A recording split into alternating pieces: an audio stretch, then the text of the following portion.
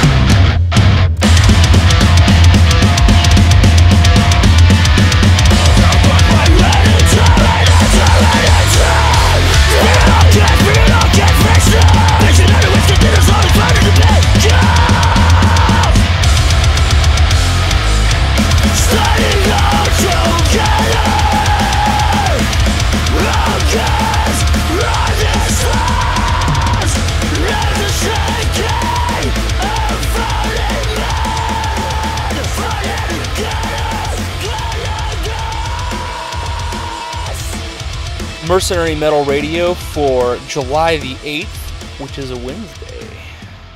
So this week we are going to tackle some of your responses along with some inflammatory topics.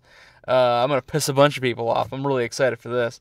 I'm outstandingly excited about all the comments I'm going to get. This is going to be awesome. Racism. Oh yeah.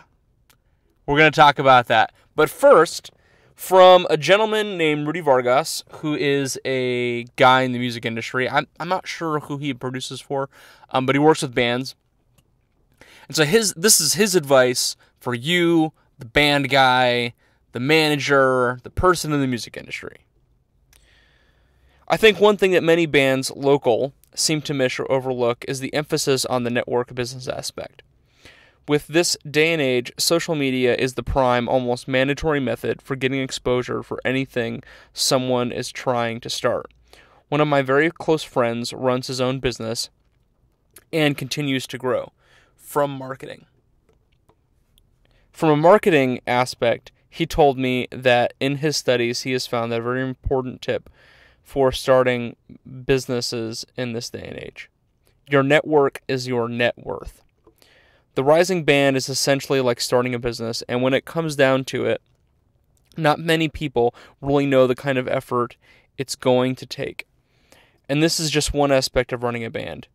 We aren't talking a few shares here and there saying, hey, like our page, but researching other pages and venues and waiting for a show to come up and contacting people personally.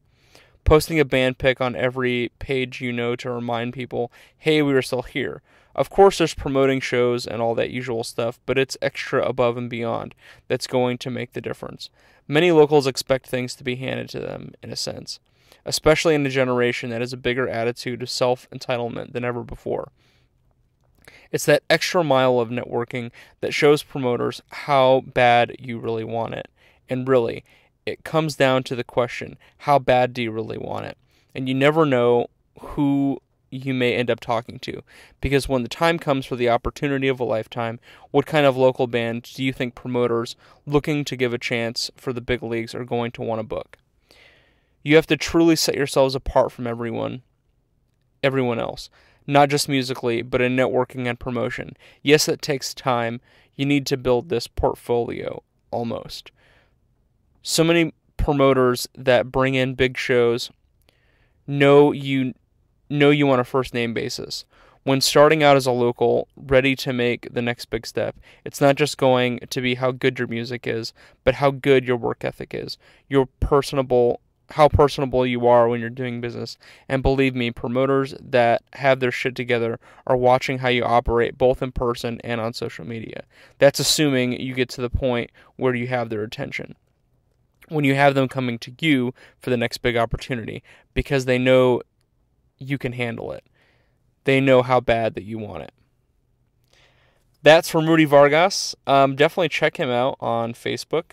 I think he directly promotes bands and has a couple different projects that he's doing. I've connected with too many people at this point, so sometimes I really don't know who all the different people are. But yeah, that's some music industry advice. I really think it makes a big difference, because when you're a local band and you're looking to do stuff, it's very difficult to separate out, is this a joy and a passion, or is this a job?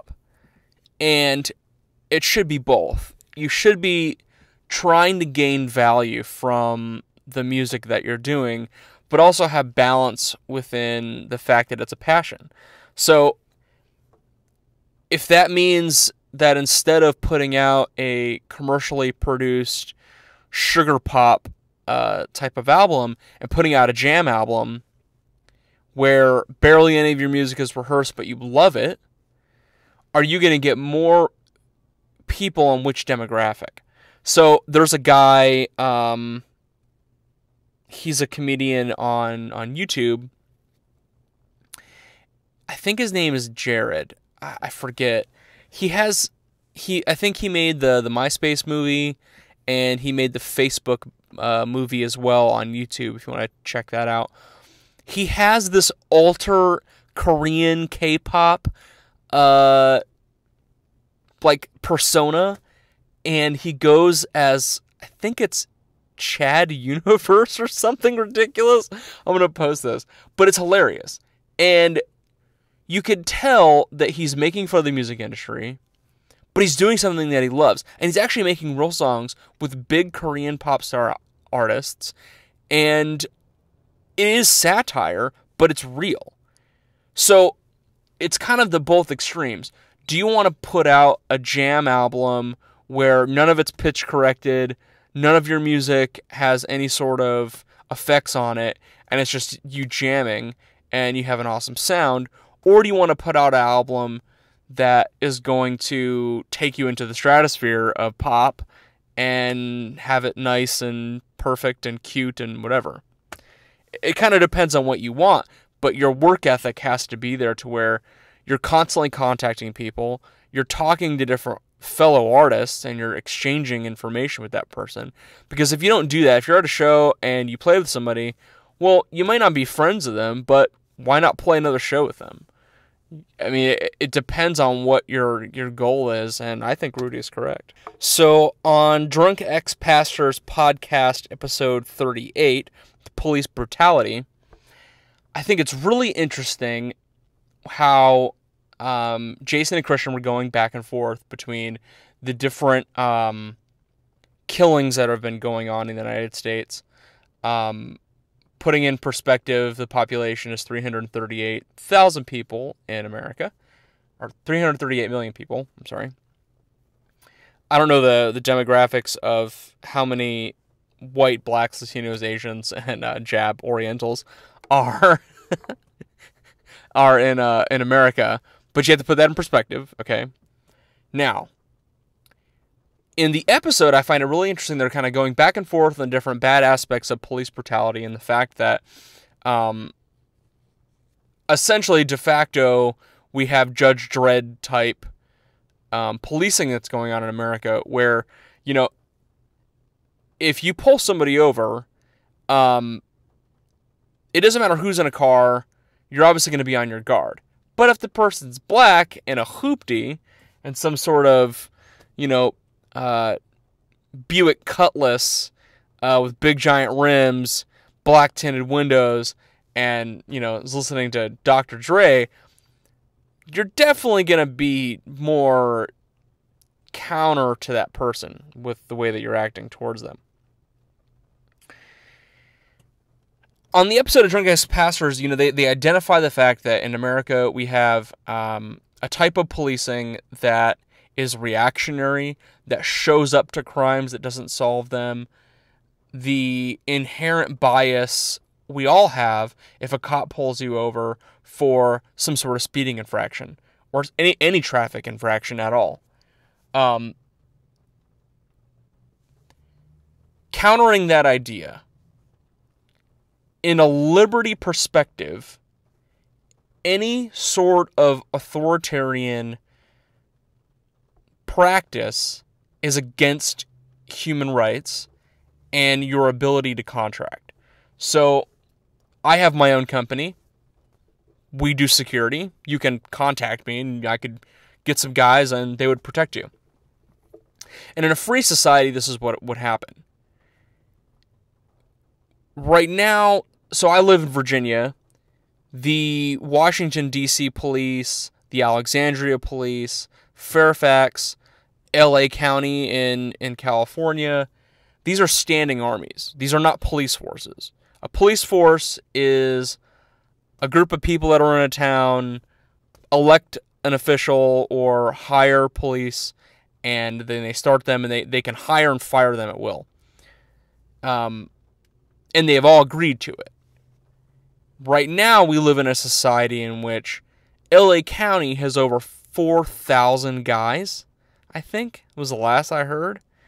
And Fairfax County has over 3,000 people, which is where all the politicians live, in Virginia.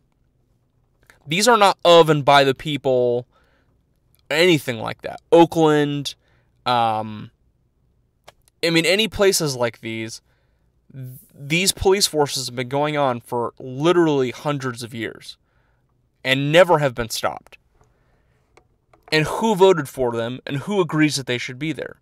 Well, offhand, it shouldn't even be a question. Racism is caused by people who are discriminating against people based on their skin color, race, gender, however you want to define racism. And who is enforcing it? The police. Where do the police come from? Well, a bunch of white people 300 years ago, or 200 years ago, or whatever, decided that they should be in power. Now, what most people don't understand is that if they've never had a police job before, you've never done security, or you've never done any sort of work like this before, the way hiring practices work for most police departments is that you have, 30% of the police force has to live in the county that they work in, whereas the rest of it, they don't have to. They can live wherever they want. And in most places in America, they don't even have that requirement at all. So say if it's a larger town, they can't possibly do that because they need as many people as they possibly can. So I don't know the right terms for this, but essentially you have rich white people or moderately wealthy white people. They have their degree. They go to the police academy. They get a job. They live outside of the town or outside of the city that they patrol, and they live in their gated communities, specifically in LA County or LAPD. 100%. None of those officers actually live anywhere near the places they patrol. They all live in these gated communities, and actual police gated communities that they all live in together. Separating out the fact that these police do not live, they're not part of that society, they're not part of that community. It is an occupying force. It's just as America and Afghanistan being there. And why, if you're a black guy and you live in Oakland or you live in Compton, why would you be okay with some white guy who doesn't live near you, doesn't have any family members that are connected to you, is patrolling your neighborhood and putting you at gunpoint? So is it just to shoot that guy? Not necessarily. Is it just to overthrow that police department? Absolutely. And the reason why is because they're not of and for the people. So if you're one of these persons who believes in the state, whether you're a Democrat, you're a Republican, and some libertarians who say that this Constitution paper is, written by God himself and inspired, well then, use it. I mean, if that's what you believe, then utilize that piece of paper and eliminate all public policing. But the horror, and who will build the roads, and we'll throw down all the other antics from people who want to support the state. But you do not need public police forces for protection.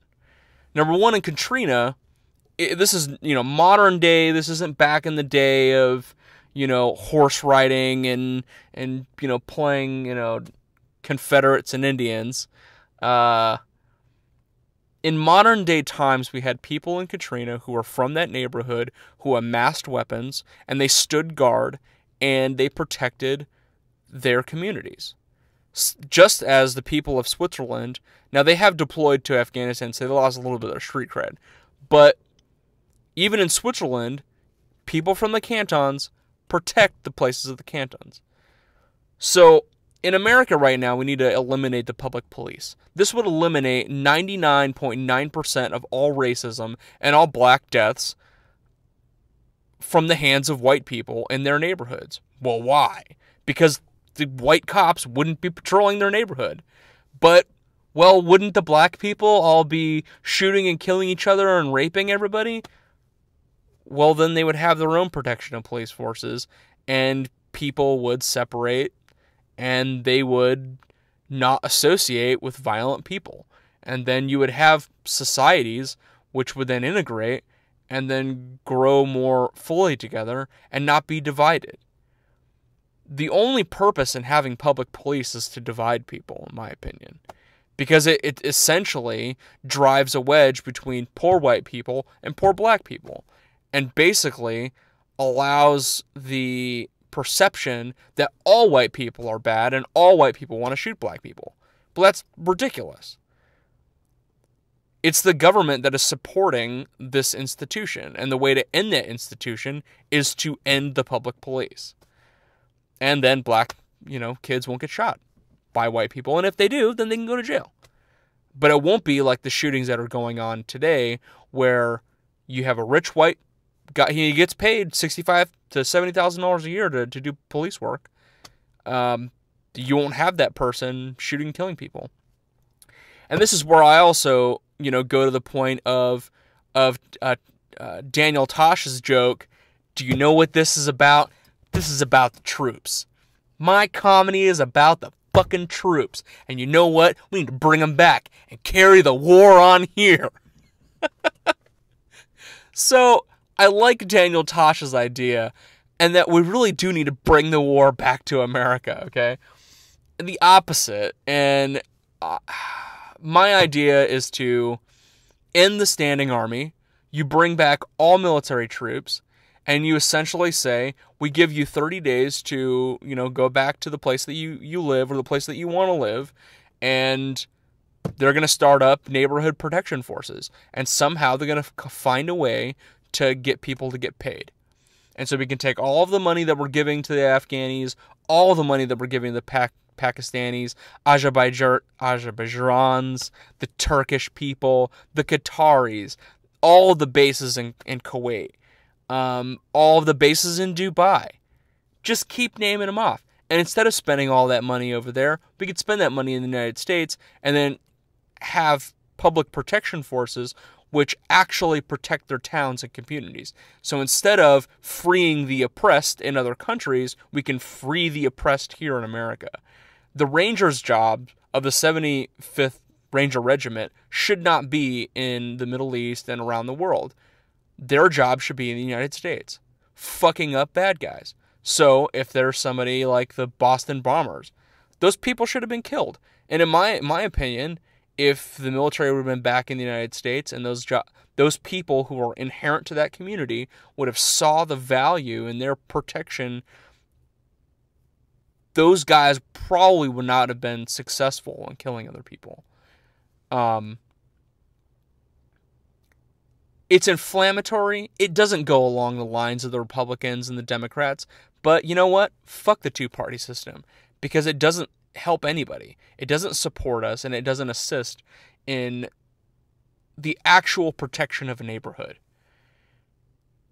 And we would see the value in our neighbors if we didn't have random people patrolling our towns, that we had real people that we know.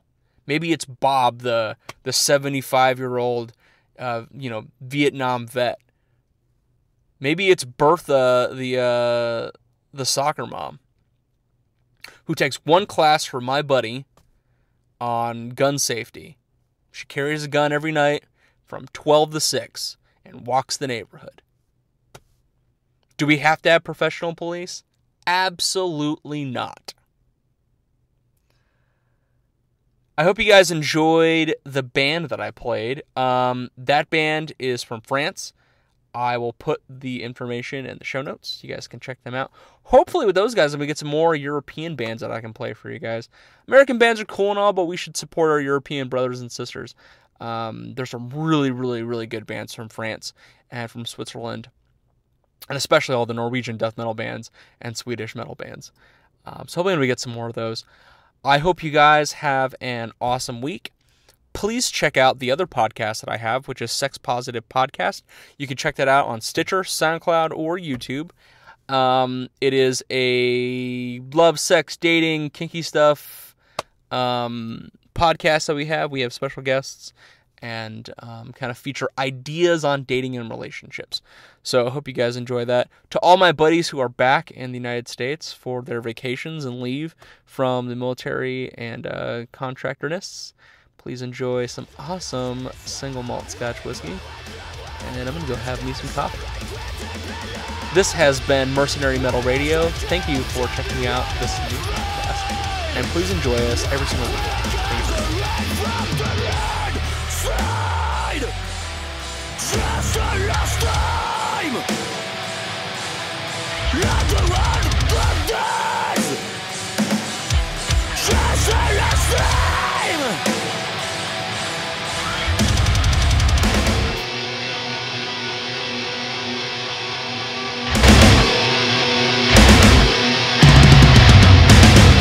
No one knows the way of my shoulders. Run! Not the way to messengers! No one cares! No! When you get the way to messengers! When I begin to run out!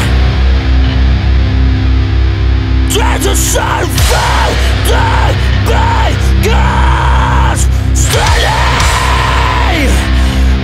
Together, I get ready.